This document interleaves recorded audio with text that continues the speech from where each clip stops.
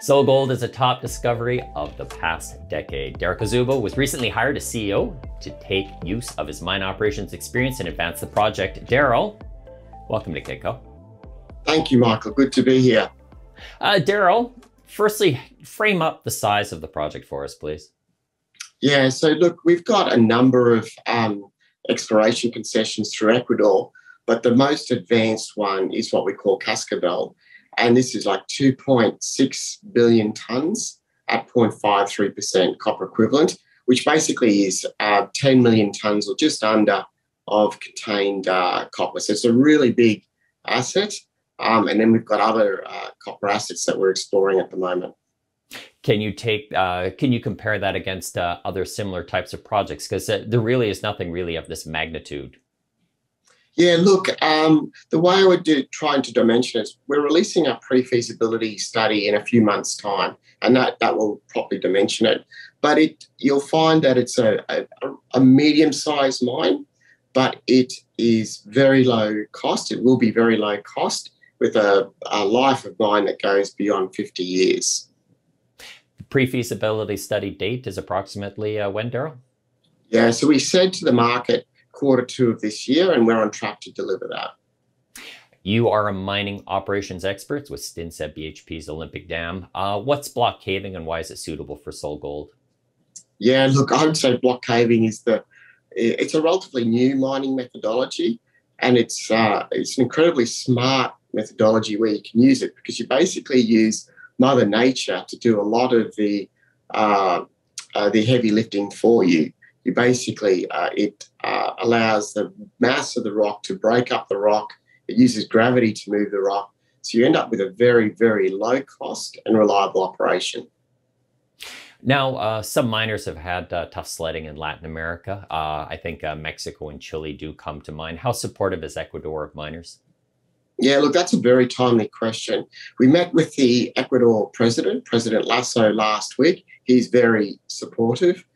He's driving an agenda opening up the country for investment in an environmentally, socially responsible way.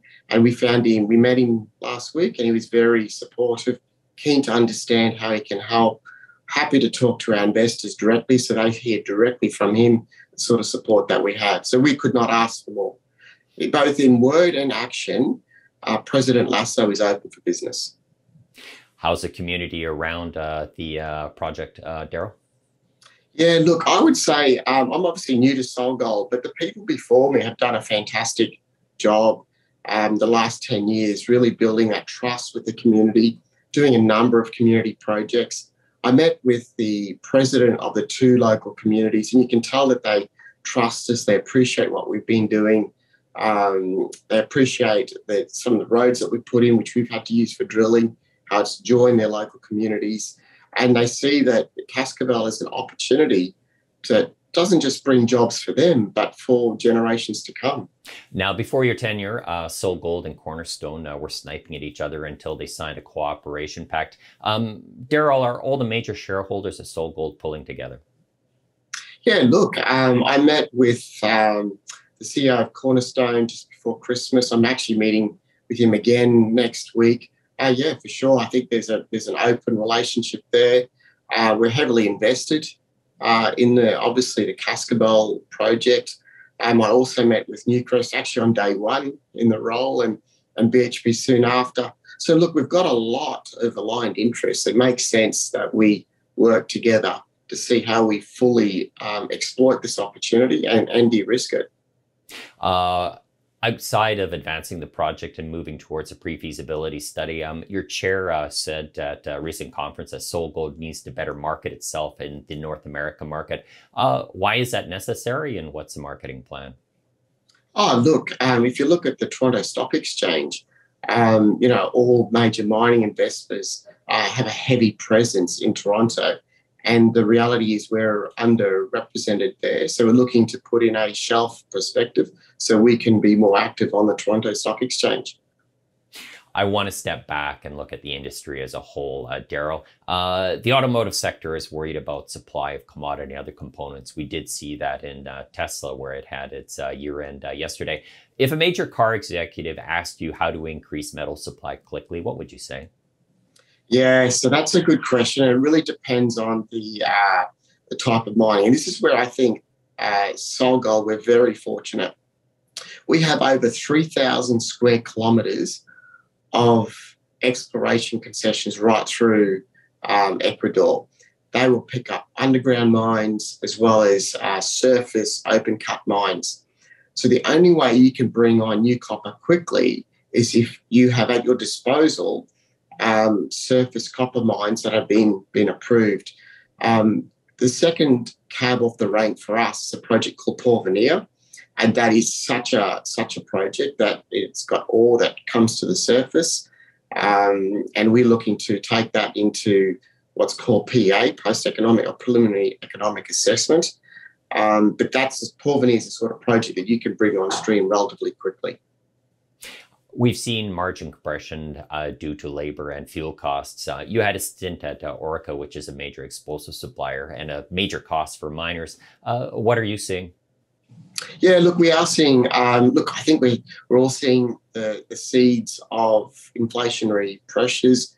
Clearly, there's a fair amount of concern around that.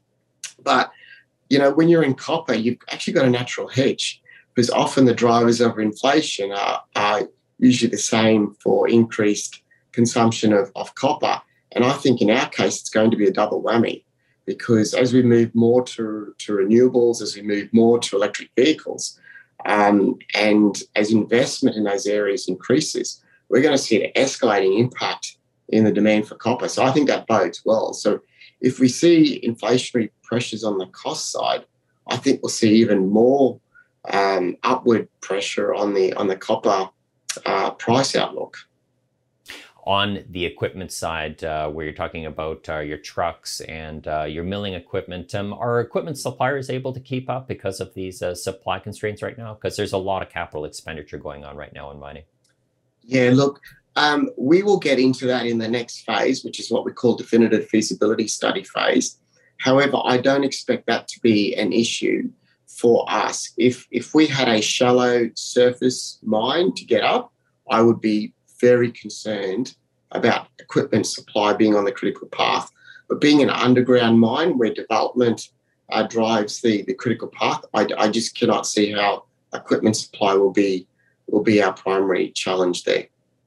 Darryl, last question. Outside of the marketing in North America, outside of the pre-feasibility study, what's the exploration program at SolGold? Yeah, look, as I mentioned earlier, we've got over 3,000 square kilometres. We've got the first mover advantage. We really have a strong presence. So at the moment, we've had 6 drill rigs going, and it's really prioritising the areas that we see as most prospectus.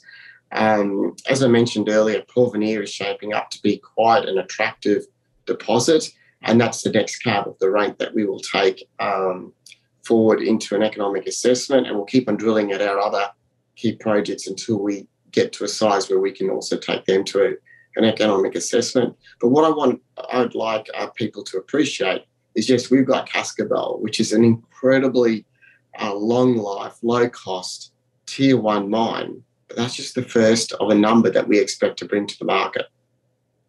Darryl, thanks for your time. Thanks, Michael. Thank you. He's Darryl Cuzzubbo. He is CEO of SolGold. My name is Michael McRae, and you're watching Kitco Mining.